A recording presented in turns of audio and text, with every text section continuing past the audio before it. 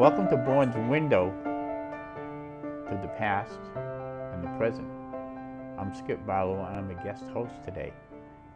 Dan Warncke's come with us today to give us a little bit of his perception of life growing up in Bourne. So welcome to the show, Dan. Thanks, Skip.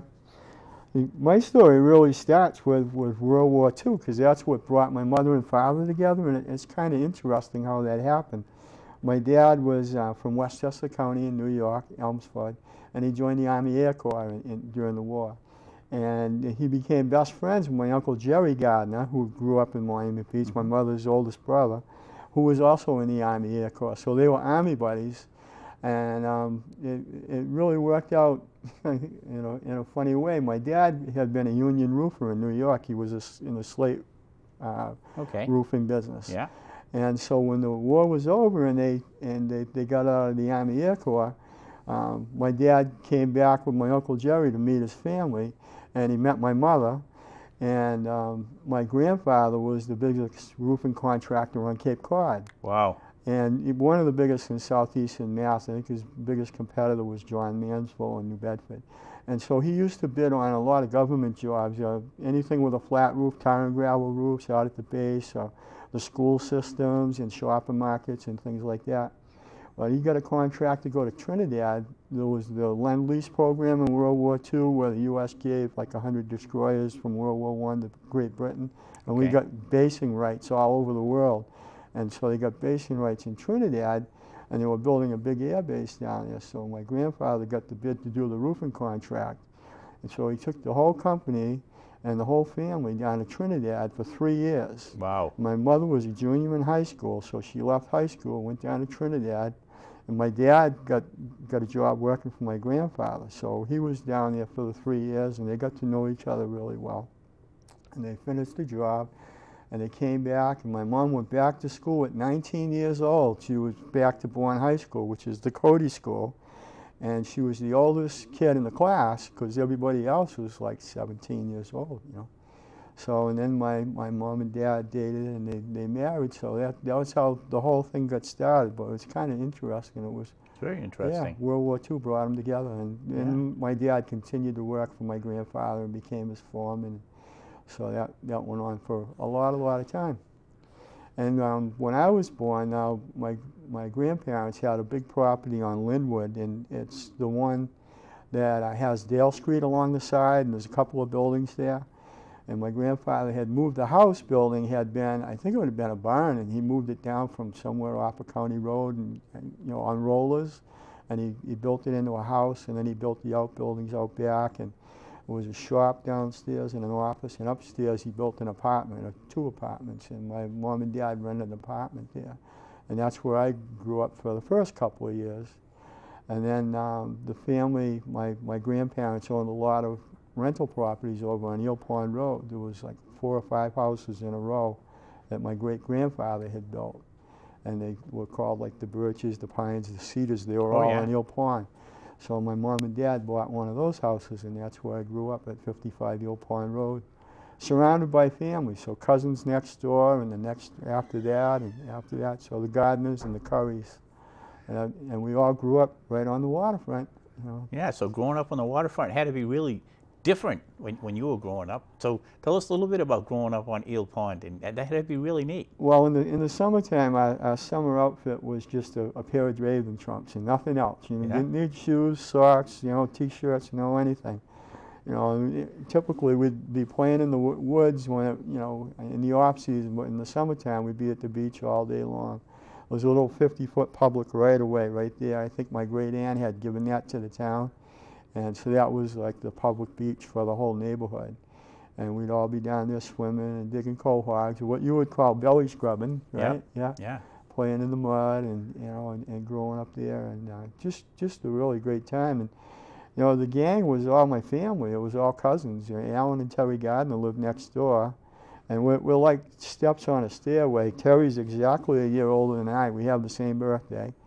And then Alan is like 11 months older than Terry, born on the 4th of July. Wow. And then John Curry he's a second cousin, and he had a September birthday, and he was a year older still.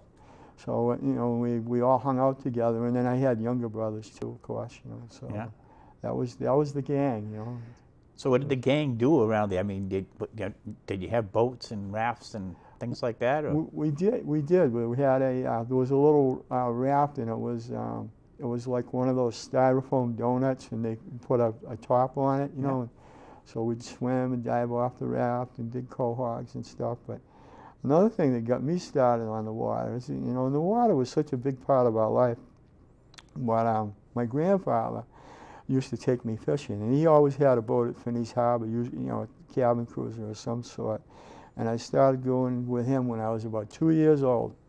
And I can remember him teaching me how to steer a course by the compass, and you know, you have to go to that buoy, and then you turn to this degrees, and you line it up on the compass, and he'd take me out fishing. And I remember one time, I don't remember how old I was, but he took me out, and we were either fond of fishing or fluke fishing. I wouldn't have known the difference back then. But every time we were fishing sea worms, and he had to bait the hook for me. I was so small. And every time he'd bait the hook, he'd go below, and he had a little gas stove, and he was trying to heat up some coffee. And he wouldn't even get the burner going. Grandpa, I got a fish, I got a fish. And he'd have to come up and take the fish off and put another worm on for me. Wow. And we ended up with the old wash tubs. They had a half full of fish to take home. That was amazing. Yeah, it's so different today. It is. And there weren't that many boats because they were all custom made. They were all wooden boats. Was this a right. wooden boat? Yeah, it was a wooden boat. And I think he used to have a Chris Craft, and I remember the first boat that I remember. It was called the Just Now, and that was a phrase that they got from Trinidad, because when you'd ask one of the natives when they were going to do something, just now, and it meant like when I get around to it. Yep. So yeah, so he called his first couple of boats the Just Now, and then the Eleanor after my grandmother Eleanor. Wow, those must have been really nice boats in that time period, too. Well, the last one was his biggest one before he died. I think that was like a 39-foot pacemaker with a flying bridge. And he'd take that like to Billingsgate and go tuna fishing and all around the Cape and out to the island. So he had... Did you often go with them on those fishing trips? A couple of times I did, yeah. I remember getting eye strain, like from looking through the binoculars all day long, you know, into the sun and things like that. Wow. Yeah. Well, every once in a while I'd get to go on a big trip. Yeah, that would be fun. So as you grew up, there was a lot of different kids in Miami Beach that would hang out. Did you experience? Oh yeah, because we all went to school together, and now my first experience in school, we didn't have kindergarten back then. We had first grade, so we went to Peebles, and that was first grade. And I had Carol Valeri, and I was in Carol's very first class. Wow. So yeah, it goes back a little ways. And then in the second grade, I had Laura Crump, who lived up on County Road, and she had taught my mother and my grandmother. So I don't think you got any, you know, I don't know if there's any teachers that teach 3 generations anymore in the school system, right? Yeah, I don't know either, but back then I agree. Mm-hmm. And I had trouble learning to read, and Mrs. Crump tutored me during the summertime at her house. I'd go up there in the afternoon. She'd, you know, spend a couple hours for free. Yeah. You know, it was just amazing. You know, what a sense of community we had.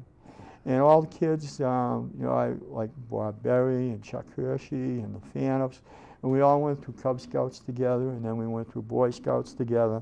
And one year it would be like, you know, Mrs. Berry was a den mother, and then my mother took a turn being a den mother, and Mrs. Morris and Jack and Andy Morris. And it was always somebody else, you know, taking on the role and doing their share. So it was pretty neat. Yeah, that's interesting. So I know that as time evolved, you became more involved with the waterfront, and it's really been part of your life as you. I know you worked at the E&P for a little while, but yeah, you moved. Well, you know, my first job that I can, well, other than maybe mowing grandma's and grandpa's lawn, you know, for 25 cents an hour, you know, we all had those jobs. But I remember opening scallops, and you probably did it too, right?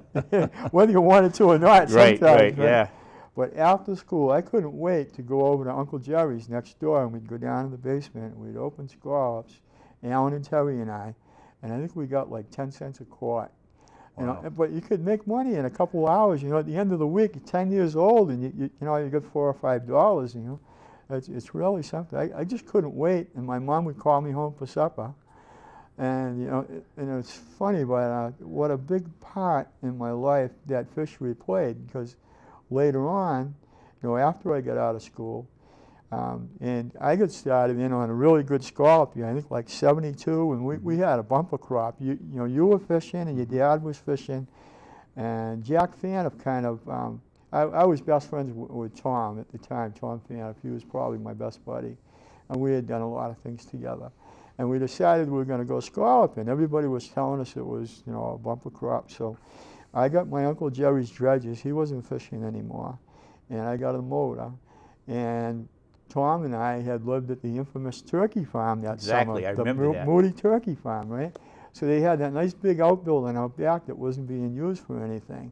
And Jack helped us build a skiff back there. And I really didn't have much to do with it because it was going to be Tom's boat. But Jack had built some boats before, and he knew exactly what he was doing, so he kind of led the way. And Tom did a lot of the work, and I helped a little bit. But I was rebuilding all the dredges, and my uncle showed me a little bit about how the men net and hang rings and links and everything. You know, something we grew up learning to do. So we got together in the boat, the two of us, and we were a team for a while. And there was a lot of that, too. You remember we had... I remember the boat. You remember, and that became, you know, Billy's boat. Like the following year, yeah. I think Tom did something else, and Billy took the. It was a fat little boat. It was only about 16 feet, but it was really wide. It was a nice boat. It was a nice boat, yeah. A really nice boat. And so before that season was over, Jack bought a new boat, one of those ones made in Connecticut that was selling down in Montagnes and Hyannis. And I bought his old one for like $100, I think. And I had that boat for a few years. It was a handmade boat, too. $100 was a lot of money then. Yeah. It was. $100 was a lot of money then. You know, so Tom and I split, and he had his boat, and I had my boat by the end of the season. And I kept fishing right through till the very last day. You know, and the next step in that story, that's really neat because that's when Tracy comes in. Really? Okay. Yeah. She was a junior in high school, and I needed somebody to help shuck scallops. You know, I was doing my own. You know what that's like. You fish all day and you get home, and then you got to shuck scallops, right? So I had tried a couple of different people that weren't working out, and so I managed to get Tracy, and she would come in after school and shuck scallops for me. And Billy hired her friend, and so you know, but it worked out really well. So you know, sometimes I'd have to give her a ride home, or her parents would come pick her up. And you know what you smell like after an afternoon of shucking scallops. They'd be going home with the windows down, you know. I didn't think it was bad. It smelled like money to us, right? Yeah. It was, yeah. Yeah. But anyways, that's how I met Tracy at 16. She was 16 and I was 22, and I kind of had long hair and a beard at the time. So I don't know what her parents must have thought the first time they met this guy, you know, but they were really kind and open, and you know, eventually we started dating, and we got married when she was 18 and I was 24. Wow. So a few years later. And then for some reason she stopped shucking scallops for me. Yeah, I can't imagine why. It's like once you got the hook set and you got them reeled in, you don't need the bait anymore, right? Yeah. And shucking scallops it was hard. There was plenty of scallops, so it was hard to find people to shuck. That's right. That were really good and reliable. And yeah. Everybody was fishing and had scallops, so you could pick and choose. And Tracy tells a story. She says, you know, I had a choice. I looked at Billy's scallops, and they were all dirty and full of junk. That was Billy Fan. Yeah. we were all at the lobster trap. Yeah. Remember, Paul Shave had it, and we could rent space from him for $10 a week. That's all it cost. And so it was Tom and Billy and I were all down there with our limits of scallops. So Tracy looked at Billy's and she looked at mine. And she, oh, those are nice and clean, and the bags are really full. So I think I'll go over there, you know. So that's how it worked out. Yeah, and the bag was almost what? A bushel and a half plus, probably, right? Yeah. Because we'd shake them down and heap them up, and shake them down. Yeah. Pack them. Yeah, and every time the town would come up with a new regulation, the fishermen usually figure out a way around it, you know. Yeah. Like they went to those blue bushel boxes, and some of the guys were, you know, filling them full of stone and putting them by the wood stove overnight. And there's always a way, right? Yeah. There is. And, so you didn't scallop all year. You evolved into other fisheries too. Right. Yeah, because scalloping, you know, it's only covers part of the season. So then the other alternative was cohogs, and you can do that all year round. So that's what we did. You know, But what I basically. do, you know, I don't want to drag this out of you, but Yeah. I do, you know, I followed your career just like, you know, because we knew each other when we were young and we fished. And it's typical for fishermen, if they need something, they can't buy it. They have to either invent it or make it or come up with it. And I saw you Sure. do this your whole career. Yeah, you And, have to, you know, try to be thinking about what works for you, and it's different for everybody. And somebody will think of something, you know, and a lot of it is copying things from other people. Because you don't want to reinvent the wheel if there's already a way, right? So, you know, but we got into the electric haulers pretty early. I wasn't the first one, but, you know, I remember like when I was 20 years old and I'm hauling everything by hand. And it's a whole lot faster than these guys with the old gas hauler with the davin on it, you know? And I'm thinking, man, when I get to the point where I need a hauler, I'm just going to, you know, I'm going to retire before I ever do that. Well, it wasn't too many, you know, as you get in your 30s and your body starts getting tired. And then when those electric haulers came, oh, my word, that was like the cat's meow. Yeah. You know, you could put the switch where you could hit it with your knee and both hands are free and everything's working. And now you're calling all the time that your machine's bringing the drag aboard for you.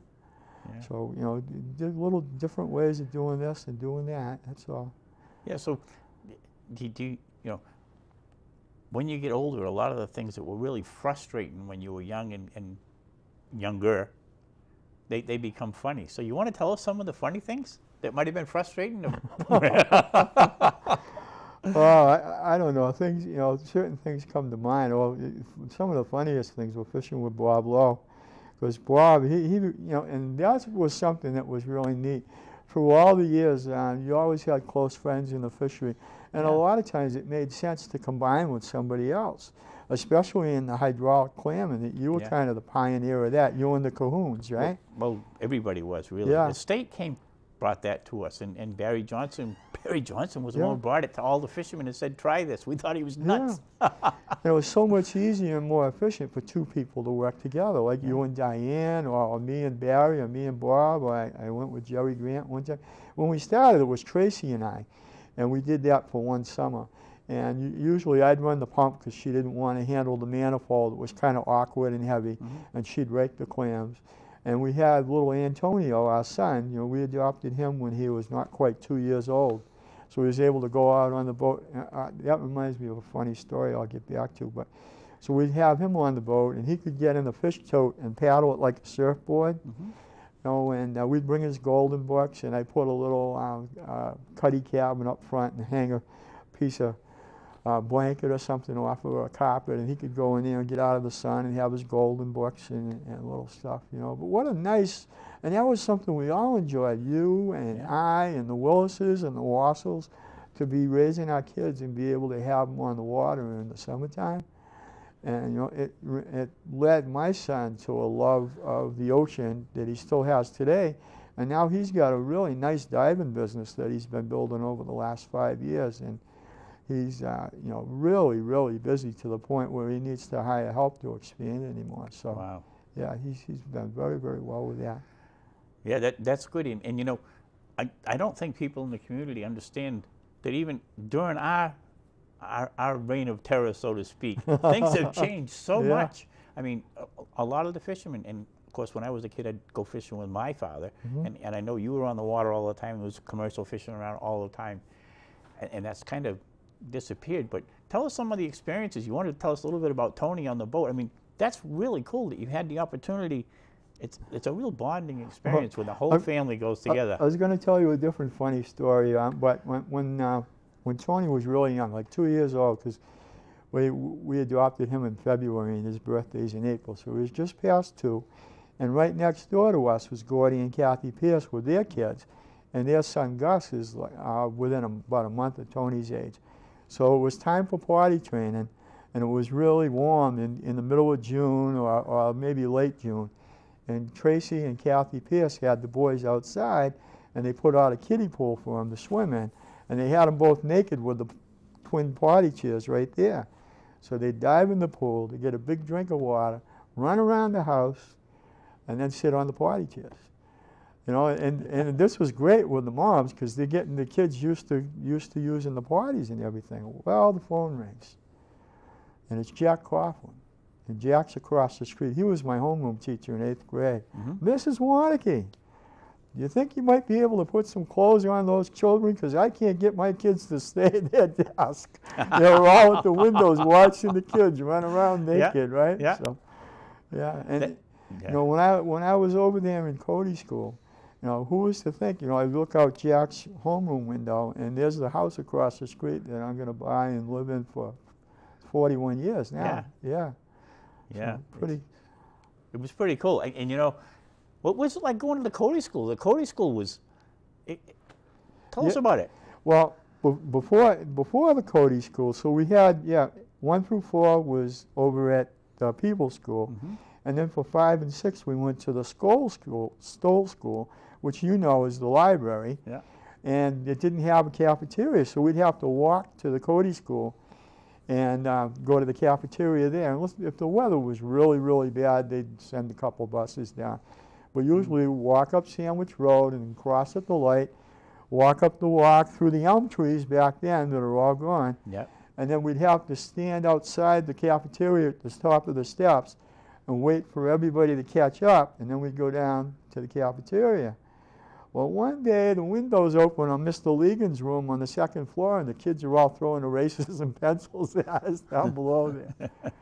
But so when we got out of the Stoll School, we went to Cody for 2 years, and that was 7 and 8.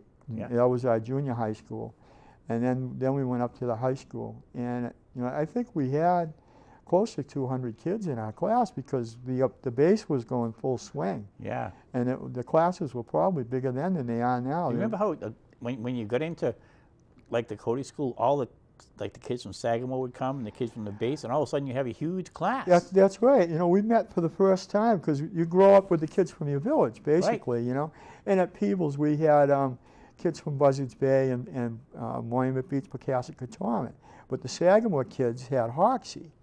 So the Cody School was the first time that we met all those kids from Sagamore. And Dana Palmer and I became close friends. We were good friends. And then when we came to the high school, we met all the base kids because they had been going to the 2 schools out there, Campbell and Lyle, I think, right? Yeah. So and then all of a sudden your class really expanded, and you made all these new friends, which is really. Yeah, by the time you got out of high school, the amount of people you knew would expand. That's huge. Right. Yeah, it was huge. really. It didn't happen in most towns, no. But here it was the norm. Yeah, that was really something. Yeah, so I know your son got into the coastal marine habitat, and that's where most fishermen's kids would end up. You know, so it was quite common. Yeah. Yeah, yeah. Like you followed in your father's footsteps, really.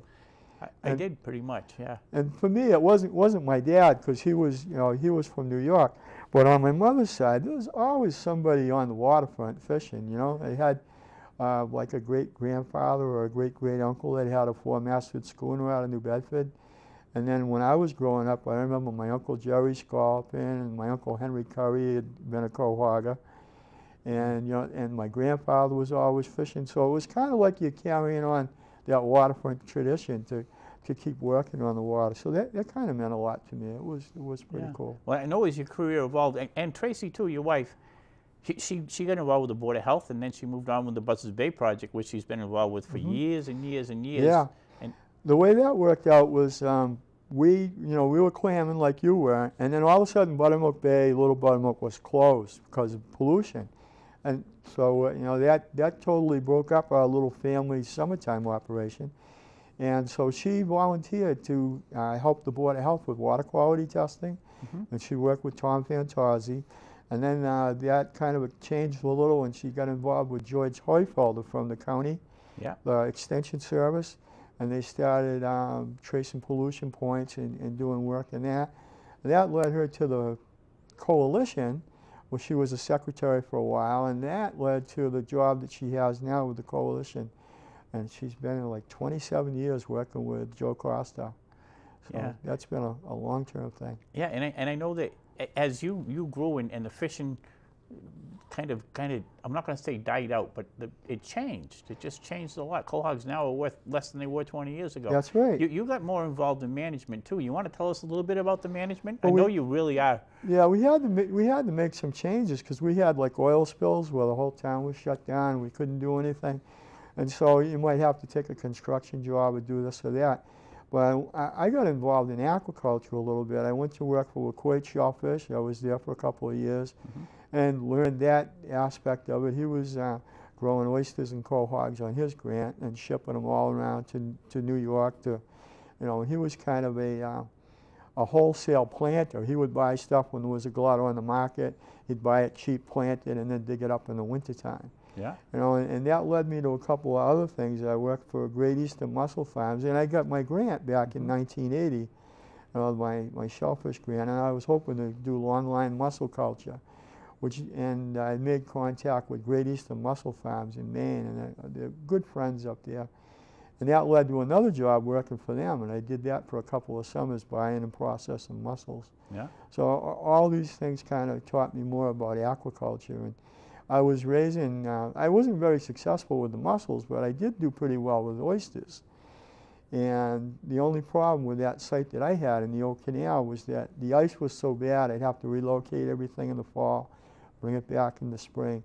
And it was so labor intensive, it was taking a lot of time away from my fishing, which was paying the bills. Yeah. So I was either going to have to go out and get some financing and not really be in control anymore, or find another way of doing it. And I couldn't take any more time away from fishing because that was my income. So after 3 years, I ended up getting out of that.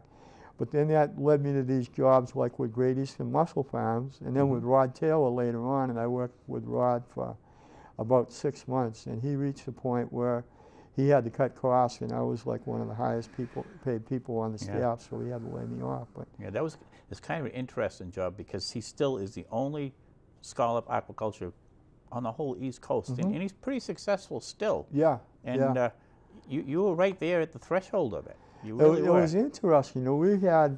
I was running a barge, which was different for me. I had a big crew of people. Well, it was similar to what I had done with Great Eastern because it was a production facility, and I'd have like 20 people working at a time, and I think we had over 50 employees as we went through some people.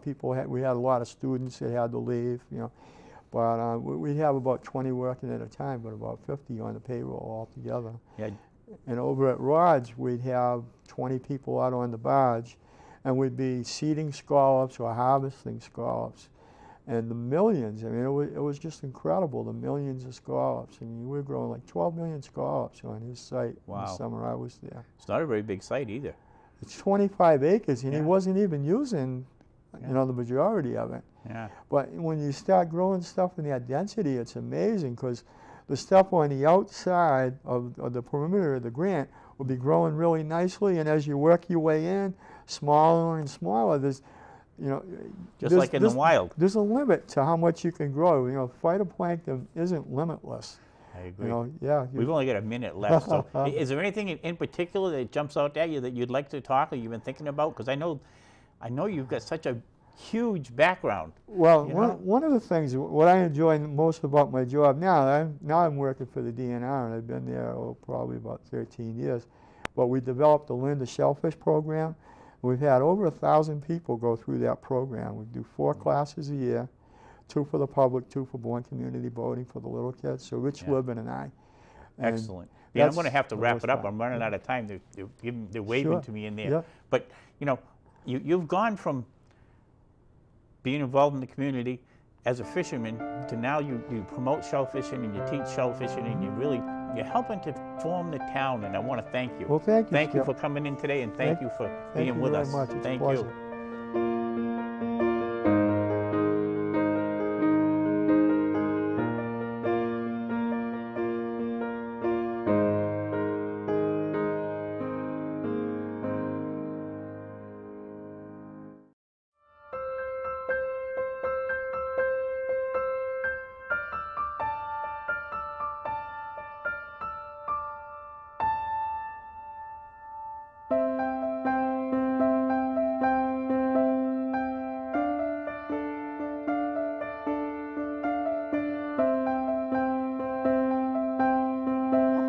Welcome to Bourne's window to the past and the present. I'm Skip Barlow and I'm a guest host today. Dan Warncke's come with us today to give us a little bit of his perception of life growing up in Bourne. So welcome to the show, Dan. Thanks, Skip. My story really starts with World War II, because that's what brought my mother and father together, and it's kind of interesting how that happened. My dad was from Westchester County in New York, Elmsford, and he joined the Army Air Corps during the war. And he became best friends with my Uncle Jerry Gardner, who grew up in Miami Beach, my mother's oldest brother, who was also in the Army Air Corps. So they were Army buddies, and it really worked out in a funny way. My dad had been a union roofer in New York. He was in the slate roofing business. Yeah.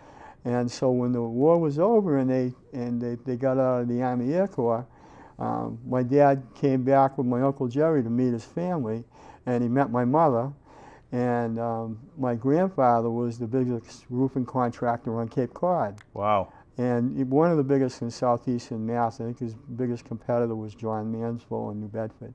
And so he used to bid on a lot of government jobs, anything with a flat roof, tar and gravel roofs out at the base, the school systems and shopping markets and things like that.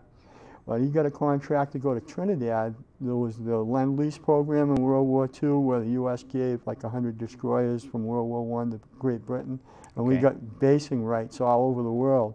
And so they got basing rights in Trinidad, and they were building a big air base down there. So my grandfather got the bid to do the roofing contract.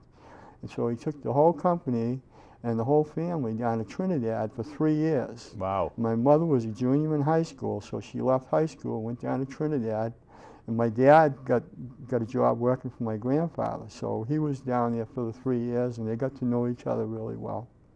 And they finished the job, and they came back, and my mom went back to school at 19 years old. She was back to Bourne High School, which is the Cody School, and she was the oldest kid in the class because everybody else was like 17 years old, you know. So, and then my mom and dad dated, and they married, so that was how the whole thing got started. But it was kind of interesting. It was very interesting. Yeah, World War II brought them together, and my dad continued to work for my grandfather and became his foreman. So that went on for a lot of time. And when I was born, now my grandparents had a big property on Linwood, and it's the one that has Dale Street along the side, and there's a couple of buildings there. And my grandfather had moved the house building, had been, I think it would have been a barn, and he moved it down from somewhere off a county road and on rollers, and he built it into a house, and then he built the outbuildings out back, and there was a shop downstairs and an office, and upstairs he built an apartment, or 2 apartments, and my mom and dad rented an apartment there. And that's where I grew up for the first couple of years. And then the family, my grandparents owned a lot of rental properties over on Eel Pond Road. There was like 4 or 5 houses in a row that my great-grandfather had built. And they were called like the Birches, the Pines, the Cedars. They were all on Eel Pond. So my mom and dad bought one of those houses, and that's where I grew up, at 55 Eel Pond Road, surrounded by family. So cousins next door, and the next after that, and after that. So the Gardners and the Currys. And we all grew up right on the waterfront. You know. Yeah, so growing up on the waterfront had to be really different when you were growing up. So tell us a little bit about growing up on Eel Pond, and that had to be really neat. Well, in the summertime, our summer outfit was just a pair of Draven trunks and nothing else. You didn't need shoes, socks, T-shirts, anything.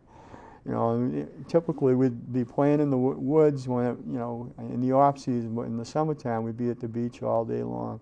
There was a little 50-foot public right-of-way right there. I think my great aunt had given that to the town. And so that was like the public beach for the whole neighborhood.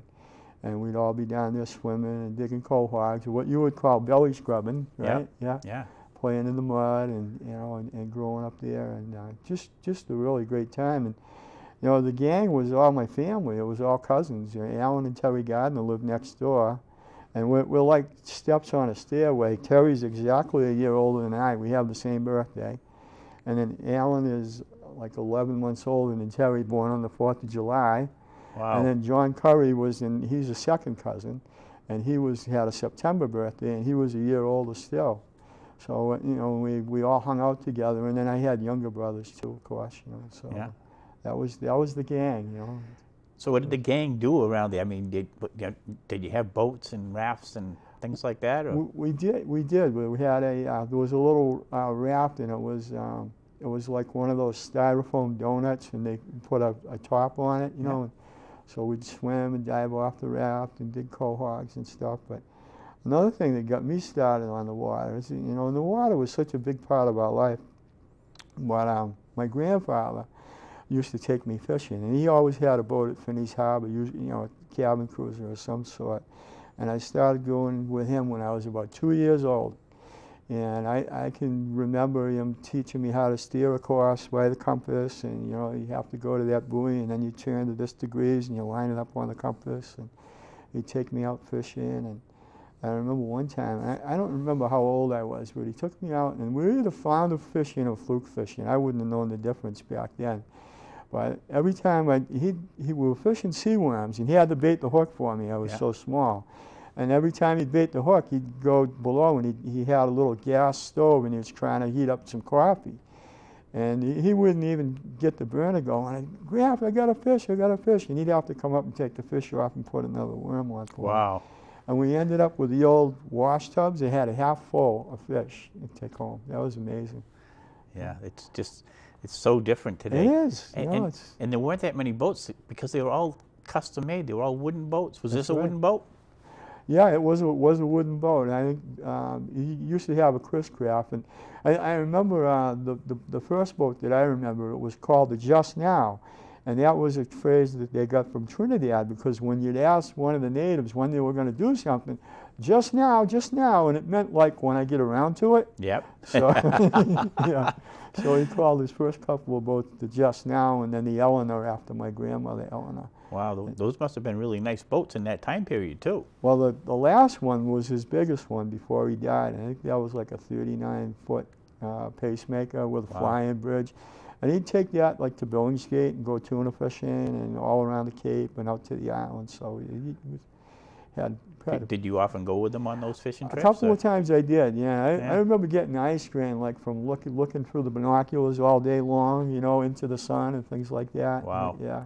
Well, every once in a while I'd get to go on a big trip. Yeah, that would be fun. So as you grew up, there was a lot of different kids in Marriott Beach that would hang out. Did you experience? Oh yeah, because we all went to school together, and now my first experience in school, we didn't have kindergarten back then. We had first grade, so we went to Peebles, and that was first grade.